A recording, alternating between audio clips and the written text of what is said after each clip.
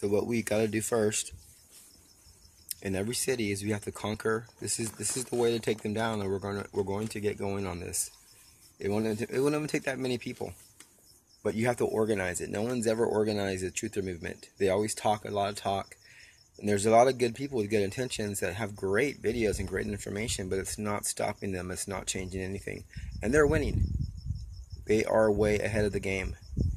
I don't care what you heard from Alex Jones or Trump. That's how they're going to beat us, by making you think we're winning when we're really losing.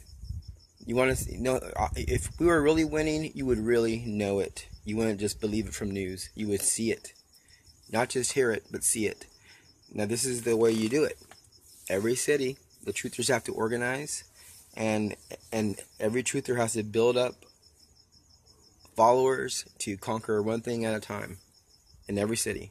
So you would have to deal with secret police, gang stalking. Another truther would deal with Pizzagate. Another truther would deal with the soft kill. Another truther would deal with Agenda 21.